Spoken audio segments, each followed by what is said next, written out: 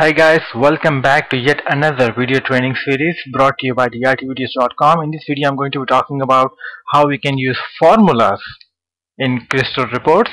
Yes, that's right. Right now we are here in the visualstudio.com. Not visualstudio.com, that's visualstudio.net. Okay. I keep getting confused. Now this is our report which we have created in the previous video. You know what, let's quickly go ahead and run this report and you will have an idea of what I'm talking about here. Okay, this is the report and this is the report header, and all the products are categorized by the category. Okay, and this is the unit in stock and the unit price for these products, and these products are under the category beverages, and likewise these products are under the category called confections. Okay, and this is the subtotal of the unit price for these products. Now what we want is we want to have the quantity that is less than 20 to be displayed in red. Basically we want the quantity to be highlighted if it is less than any number of quantities, so that instead of going and checking, it will it will stand out. Okay, and we can tell right away just by looking at the report that this product has a quantity less than 10 or less than 20. So let's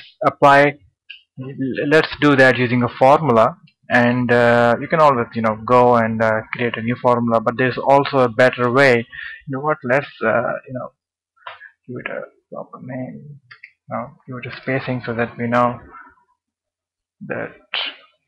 Okay, now that's much easier to read. Okay, we can also align it. Well, I'll show you that in my next video.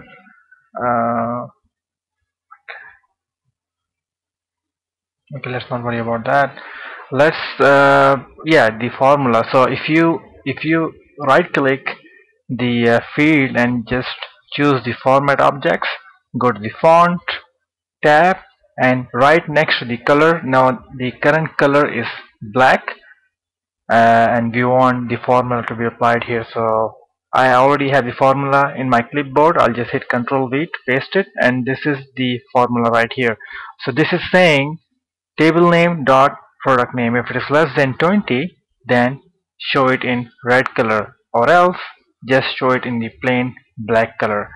So this is the product name, the table name dot units in stock. If it is less than 20, just display that in red. It's very self-explanatory. Well, before hitting save and close, always it's a good practice to check the formula if it is without any errors or not. Sure enough, there are no errors in this formula because it is just a 2-line or 3-line formula. So everything looks good. I'll just hit save and close, and as you can see, the color of this formula has been changed, or of this button, because it tells us that there is a formula that is associated with this property. I'll just hit OK, and let's run the report and let's see if the formula works as expected. Now it is pulling the data from the database, and sure enough, we get all the quantities that is less than 20. 17 is less than 20. That looks good. Things are looking good so far.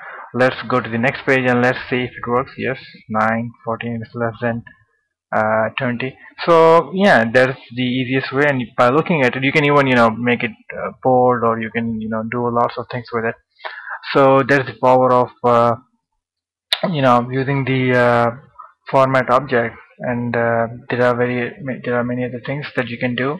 Currently this is the number tab. You can just control how your value will be displayed.